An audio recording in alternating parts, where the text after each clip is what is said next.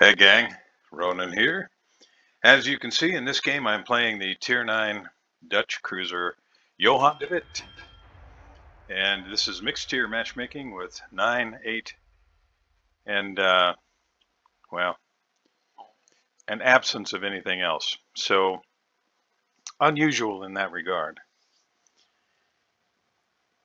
No CV in the game, which is, well, I won't say it's unfortunate, but this ship actually can shoot down some aircraft. Now, if it's a Tier 10 CV, it's still going to get through. Tier 8, you're going to eat a lot of planes. But I wanted to follow up fairly quickly my video on the Dutch cruiser Haarlem. It took me a little while to figure out how I could play the ships effectively, but I think I've got it, well, certainly not dialed in, but closer to it. Let's just say that. The last game, I think it was the last game that I played in the Haarlem before unlocking this, was a Kraken with very little damage. And this is very similar. Now the guns here are a little bit bigger and a little bit better. They're a little bit more effective in terms of the damage that they can do, but they're still not what I would call really good guns. These are, I guess you could argue these are more like super cruiser caliber, but they just are not that effective. Now the AP can be effective if you can catch particularly broadside cruisers, but even against battleships, if you aim in the right place, you can do significant damage with the AP. What I was doing with the Haarlem, once I kind of figured out a relatively effective way to play the ship, was trying to get damage over time with fires. Between the airstrike bombs and the HE shells, I was able to be reasonably effective, and by that I don't mean gobs and gobs of damage. These ships are difficult to do a lot of damage with, even if you play really well.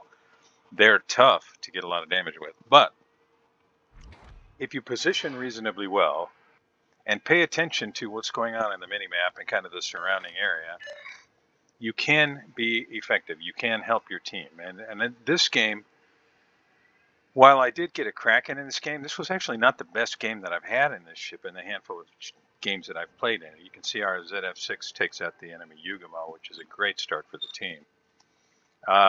This was not the best game that I had in terms of I think XP or damage or number of shells on target or pretty much anything. But I liked the positioning and the fact that I was able to take advantage of the pretty good concealment on these ships, on this ship in particular, to be able to get some broadside shots, which you'll see here in a bit, while avoiding the big return shots. Now, I'm certainly no super unicum player, but in most ways in this game I can hold my own, and at least, although it may take me a little while to figure out, at least play respectively. What's the word I'm looking for here?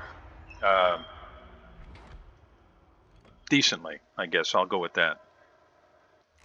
Now you can see the Balti's just kind of sitting back there, and in case you're wondering what I did there, if you press the M key and then press it again really quick, what it does is it starts to take you to the map view, and then you press it again, it brings you right back down, but it'll tell you kind of where the ship over the island is sitting. So you can see I picked up 2 overpens on a Balti there for 1,220 damage. Very disappointing. And now I'm looking at who can I shoot next? What's the next broadside I can try and make use of this AP? Now I don't want to push too far out here. I want to try and use this island if I can. That's just off my port side.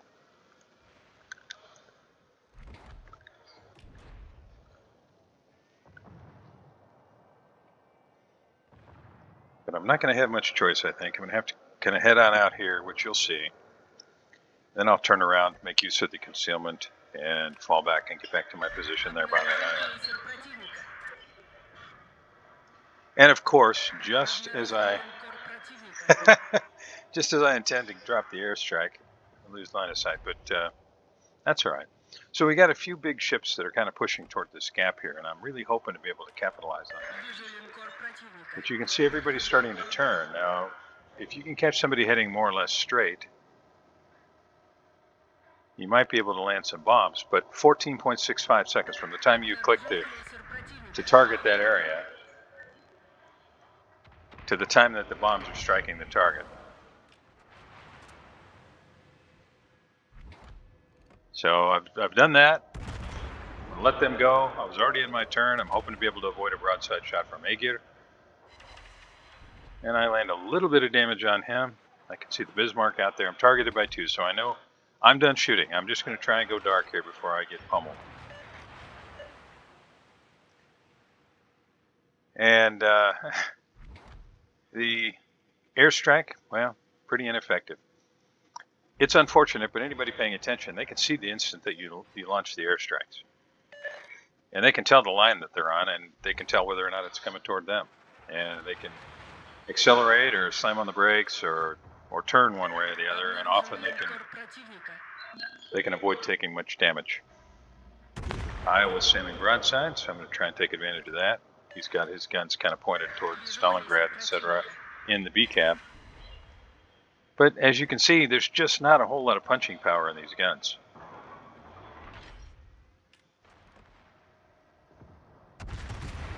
Now our team is off to a really good start. The enemy Hollande is gone, the enemy Yugumo is gone, and because the Iowa's angled up, I'm going to start putting some HE out there and maybe try and start some fires.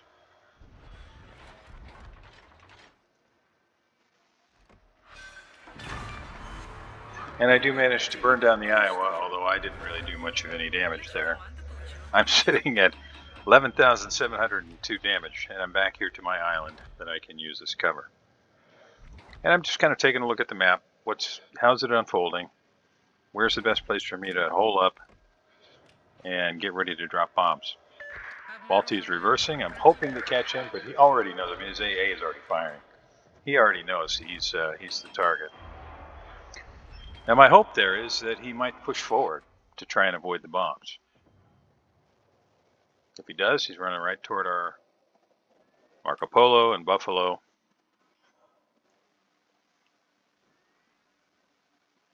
Enemy St. Louis takes out our North Carolina. Yeah, I'm going to try and get a shot over the island here. A little bit of a gap there. Maybe I can catch him and start a fire. We'll see. Hey, look at that. Just a little bit of chip damage, but it did start a fire, and if he lets it burn, well, that helps. And that's the kind of thing I'm talking about when I say these ships are, at least to me, more of a support role in most cases. I was really hoping Cleveland would push out there.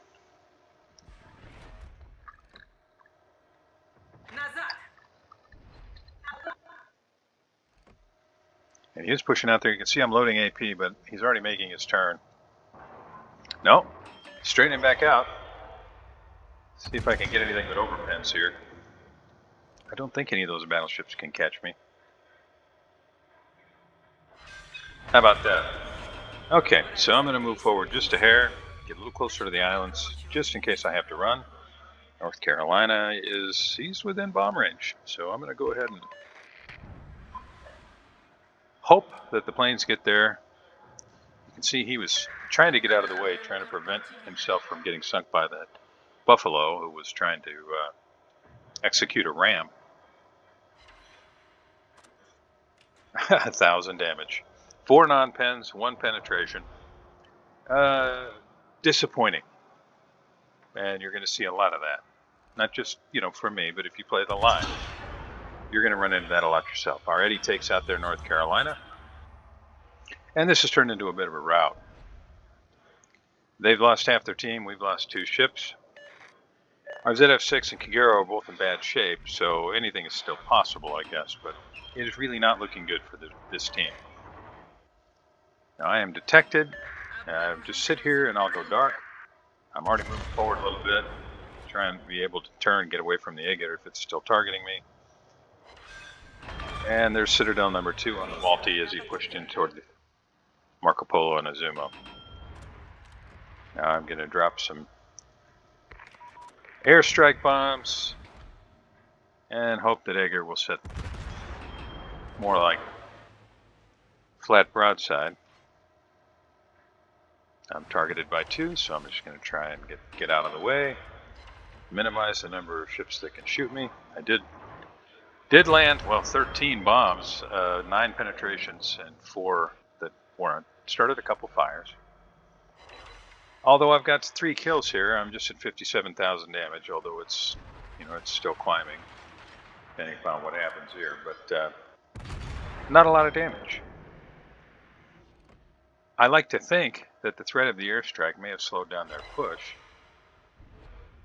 but it certainly isn't what I'd consider overpowering. Now, I know that there is at least one CC who thinks that these things are really bad for the game. I'm not sure about that. He may be right. He's a better player than me, for sure. But I'm not sure that these are as game-breaking as he seems to think. They probably do contribute to a more campy meta. That I wholeheartedly agree with. But as far as I'm concerned, we're already there, like completely. So is this going to make it worse? I guess you could argue that. I don't know how much worse. Managed to get a fire started. Bombs drop. And I catch him when he has 45 HP to pick up kill number 4. So I'm sitting at just under 67,000 damage with 4 kills. Only 2 ships left, and this is going to be over in fairly short order here. So let me just give you some of the particulars on this ship. The guns are 240s. The Harlem right before this is 203. So these are 240s. You've got 9 guns, 3 turrets with 3 barrels each. The reload time, well, it's not great. It's a base reload of 16 seconds. Firing range, as you can see, it's not all that good. Base firing range, well, let me click here, and I'm going to pull up all the proper stats. Okay, so fully upgraded. Base firing range is 16 kilometers, which is meh. You're going to have to get fairly close in order to be effective on some maps. You've got 12 kilometers on your airstrike. HE shells, they do a maximum damage of 3,400 with a 20% fire chance. AP shells, if you catch somebody for a Citadel, can do up to 6,100 damage, which is pretty decent. But they don't have great pen values, so it's really tough to get that unless you're shooting cruisers like I was in this game. Secondaries, well, they're really not a whole heck of a lot to speak of. You've got an almost 7-kilometer range on them base, but if you're using them, you're probably in trouble. Max speed, about 32 knots. You can get a flag to get a little bit more out of it. Turning circle, 740 meters. Rudder shift, 11.9 base. And your surface detectability base is 12.72 kilometers. And as you can see, you can get that down quite a bit. My base detectability is about 10 kilometers right now. Since this is almost over, I'll say thank you very much for watching. I really appreciate it, and I'll see you next time.